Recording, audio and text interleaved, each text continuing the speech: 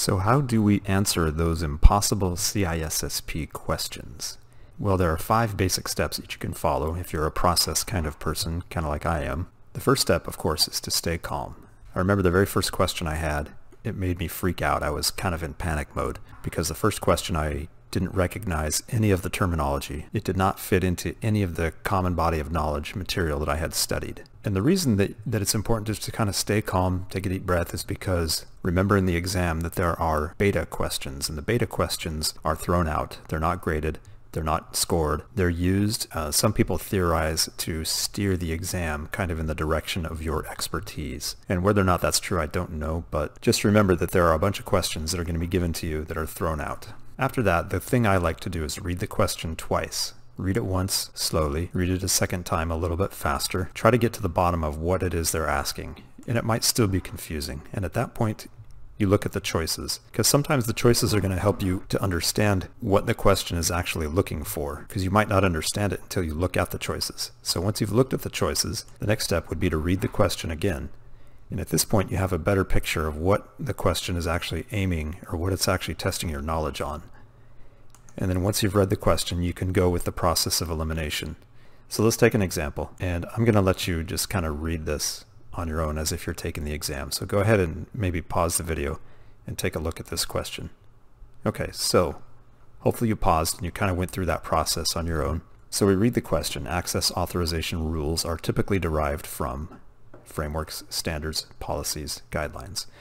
So you've read the options, and then you read the question again. And so at this point, you're going to use the process of elimination. And if you only knew 2 of these words, such as, let's say you knew what a framework was and you knew what policies were, you only know about 50% of this material. I'm not saying that's a good thing to do, but if that were the case, you would look at option A. You know what a framework is. A framework is a collection of controls, such as the ISO 27000 series. Let's say you don't know what a standard is, but you know what a policy is. A policy is very high level. A policy sets the tone. It doesn't necessarily get into details. When we're talking about access authorization rules, you're talking about possibly an access authorization system. And if you don't know what a guideline is or a standard, perhaps we can start ruling things out. So a framework we know is a collection of controls. Are controls the same as rules? No, because rules are more specific. So then we go, okay, that one's out.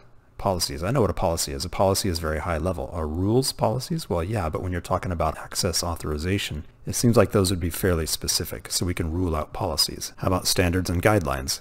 Well, if you use common sense and you think about what a guideline is a guideline required? Is a guideline some type of rule? Probably not. So what I would pick would be standards. Let's go with another example, and I'm going to give you a minute to just kind of read this question. And I'm going to pause the video here. So go ahead and pause the video and take a look at it and follow those 5 steps. And let's see what you come up with. Okay, so a security control that has changed from saying the system must log organization-defined events to cloud applications must log the creation of cryptographic keys is an example of which of the following. We have scoping, tailoring, supplementing, and augmenting. And so in one of our previous videos, we covered the difference between scoping, tailoring, and supplementing. So hopefully you know the difference. But if you don't, let's say you only knew what scoping and supplementing were, or let's say you only knew what tailoring and augmenting were. So they're wanting you to basically explain the difference, or show that you know the difference between scoping, tailoring, and supplementing. I don't believe augmenting is covered in the common body of knowledge, and so you're going to run into this questions that seem like they are outside of the common body of knowledge. But in those cases, again, we're going to use the process of elimination here. When you think of a scope, such as a telescope or something, you're taking something that's either very far away or very small, and you're making it bigger so that you can see it, and you're getting rid of all the stuff around it. And so that's what a scope would be. So you're not scoping in this. And we know that augmenting, so if you know what augmenting is, it's when you enhance a control by making it stronger. So this isn't augmenting, this could be considered augmenting, because if you look at this, you might think it's augmenting by making it stronger. Well, it's not necessarily making it stronger, it's making it more specific. And so you might be thinking, well, supplementing is supplanting based on your last video, one of your videos, but supplementing is when you actually take the term cloud applications and you specify which cloud application. So by ruling this out, we know it's not scoping. Scoping actually applies to taking controls out of a framework, or taking components of a control out of a framework. Tailoring, this looks like it fits into tailoring. Supplementing would be specifying which applications. and augmenting would be strengthening the bit length of the cryptographic keys. So our answer is tailoring. Hope this helps you to understand a little bit better how to answer the CISSP questions. Head over to CISSprep.net, where we have over 1,200 practice questions and our free super study guide. If you head over to our homepage here, there's a free quiz that you can take that has questions similar to that we showed in this video. You just click on that little free quiz, free practice test, and then you're going to click Start Quiz here. And it's timed, of course. It's going to be just like the exam. You're not going to have a domain given to you.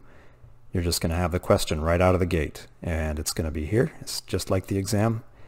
And you have to choose. It doesn't tell you the domain, and it doesn't give you the answer. So you click the answer that you think, and then you just click Next. It's exactly like the exam. You can't mark something to check later, and you can't go back.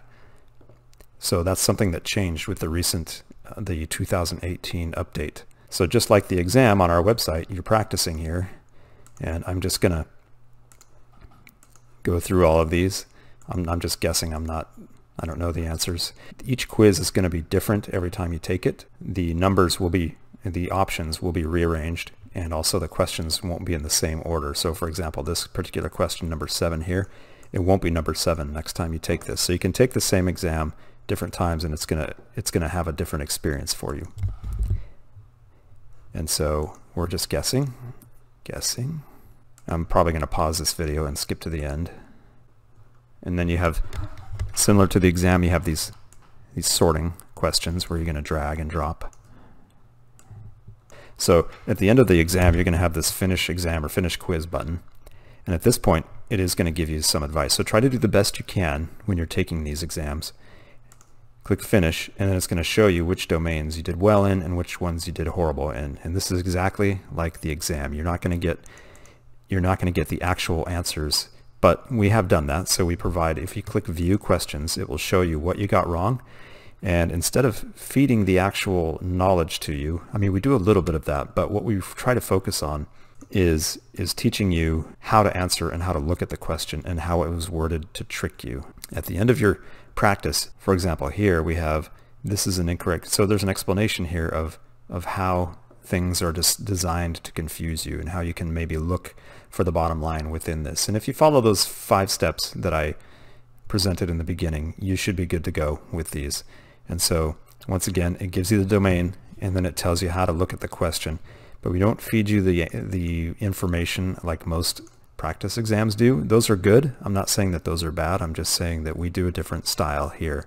And hopefully that appeals to some of you, because I was not prepared. I took a lot of different practice questions and a lot of different practice exams online, and none of them helped me to prepare for what the exam experience would be. So that's why we designed this website, and hopefully it benefits everyone. And once again, thanks for watching. Have a great day.